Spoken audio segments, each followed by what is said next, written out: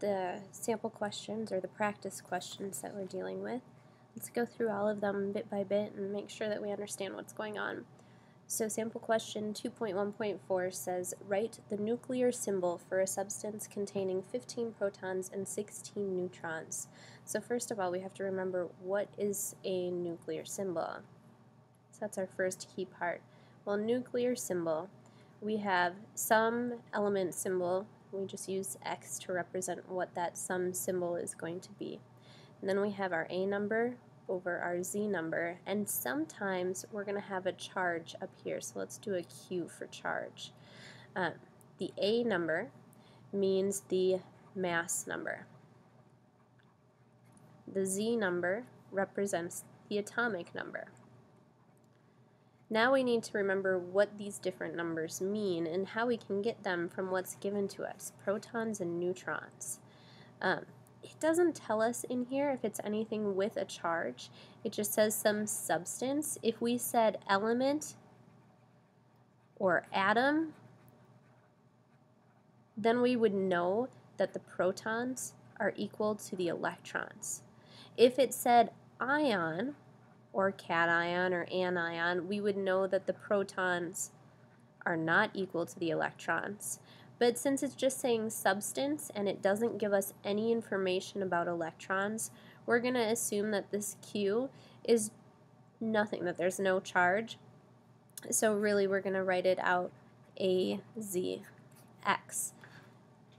The mass number, we know, comes from two different values. The mass number is equal to the protons plus the neutrons. The atomic number is just the number of protons. So we can start doing a little bit of addition. For the mass number, we have 15 protons plus 16 neutrons.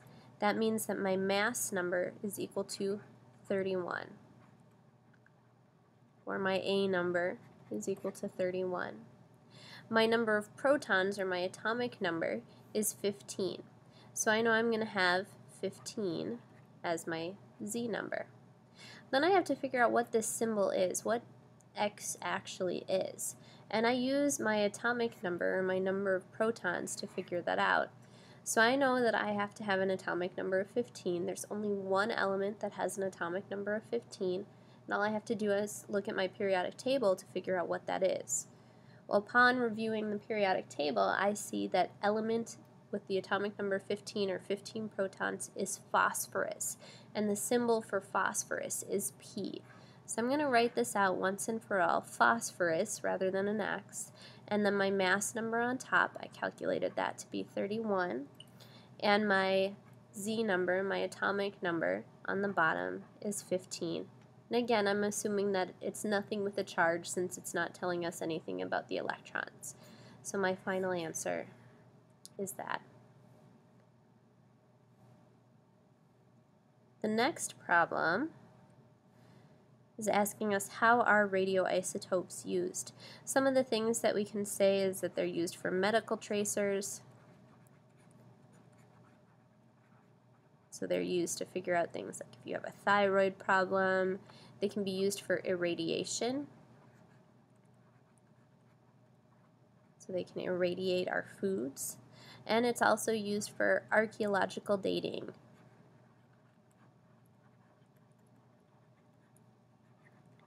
So use that beautiful carbon-14 to figure out how old something that they find is, as long as it was carbon-based to start with. Oops. The third question says, describe and explain the operation of a mass spectrometer. So we know that we have to go through the steps of, first we have to vaporize the substance. Once it's in the vapor form, then we can ionize it. So we're going to remove some of the electrons that are in it so that we can figure out what the actual mass is. Those electrons don't produce enough mass for it to matter for our mass of the substance. Then we're going to speed it up through the machine, and we're going to use some magnets to deflect those atoms. And the amount of deflection that we get will tell us once it lands on a sensor that we've set up. It will tell us not only the mass of those different isotopes, so it tells us mass and the relative abundance of those.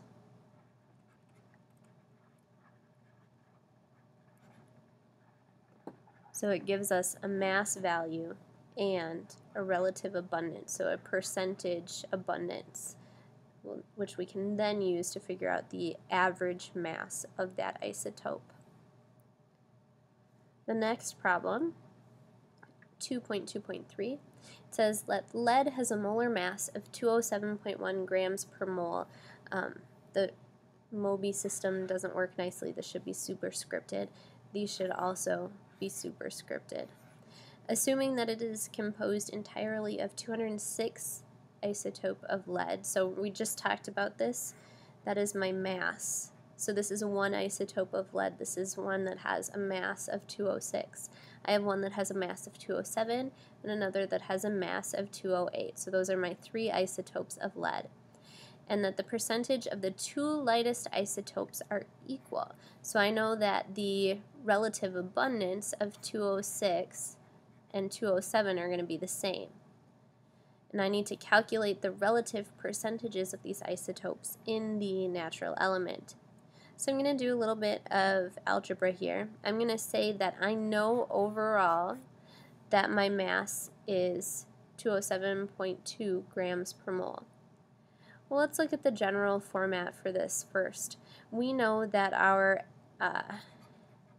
average mass is going to be equal to the actual mass of the isotope, so we'll do an M for that, times the percent abundance, or in decimal form, so percent divided by 100, the relative abundance of it, plus, and then I'm going to do that for each of my isotopes, no matter how many I have.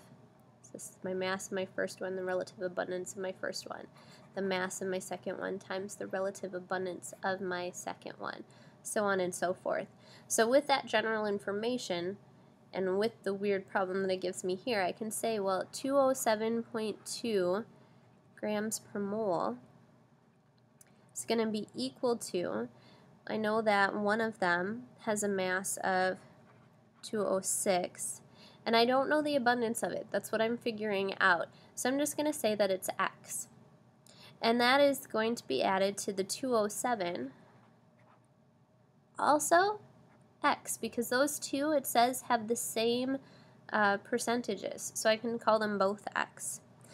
Plus, now this is where we get a little special, my 208 is going to be multiplied by 1 minus 2 times X, coming from the fact that I know that overall my percentage will be 100, or 1 in this case because I'm dealing with single numbers as opposed to having multiplied them by 100, minus 2 x's because those 2 x's are right there. Then I can start multiplying through and adding things and subtracting things. I get 207.2 is equal to 413x. That comes from the 206 plus the 207. Plus, I want to do some PEMDAS. I'm going to multiply this through. I get 208 minus 416x. And then I'm going to rearrange all of this. I find that x is equal to 0.27, or 27%. So 206 PB has a relative abundance of 27%. And the 207 PB has a relative abundance of 27%.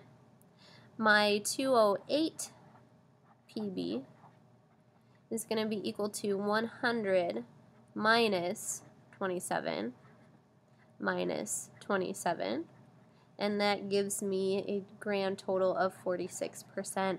I did that because I know that overall my percentage has to equal 100%. So those are my percentages.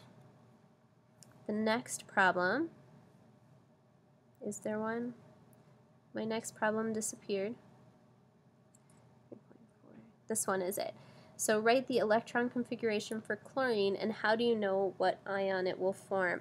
So one thing I need to do is remember that I'm reading it like a book, and I always start with the first energy level. Looking at the periodic table, I have the S shape, and there are 2 electrons, or hydrogen and helium, 2 electrons in that energy level. So that's my first part. I'm not to chlorine yet. That's what I'm looking to get to. So I'm going to go down. I'm keeping reading my book, so I go down to the next level, which is my second energy level. I have the S shape, and there are 2 electrons in that energy level, the lithium and the beryllium. Each box of the periodic table counts as an added electron.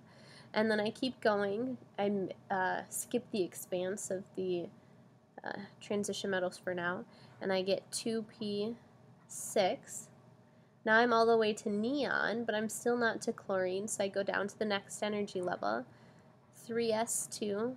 I again skip the expanse, and I get 3p5. So my electron configuration from chlorine is 1s2, 2s2, 2p6, 3s2, 3p5. These, remember, are your electrons. These are your energy levels, and these are the shapes of those shells that they are in. And if you remember, we have S's as one shape, P's over here, D's there, and F's down there, S, P, D, F. And so I've got my first energy level, S, 2 electrons, so on and so forth. So we're looking to see what ion it forms. Well, this tells us a whole bunch of information. One of the things that it's telling us is that my first energy level and my second energy level are completely full. My third energy level, though, only has 7 total electrons. So I have 2 plus 5 valence electrons, so 7 valence electrons, or my outer energy level electrons. And we know that they always shoot to have an electron configuration like a noble gas. So they want to be in the same isoelectronic series as a noble gas. And the nearest noble gas to chlorine is argon, and that has an electron configuration of 1s2, 2s2, 2p6, 3s2, 3p6. So we know that all it has to do to get from here to here is add an electron. Well, we know that electrons are negative, so really what we're doing is adding a negative. So my chlorine becomes an anion, a negative ion, and it becomes a 1 negative ion because it has gained just 1 electron to be like the, or in the same isoelectronic series as a noble gas, argon. The final question asks us to write the nuclear symbol for tungsten 156. So again, this goes back to what we were talking about in sample question 2.1.4. This time, tungsten we know is W. I can look at the periodic table to look at the atomic number, and that is 74. So I have a big W, 74. The 156 represents the mass of the isotope, 156. We're assuming, since it's not giving us any information about ions, that there's going to be no ion there. That simply is my answer.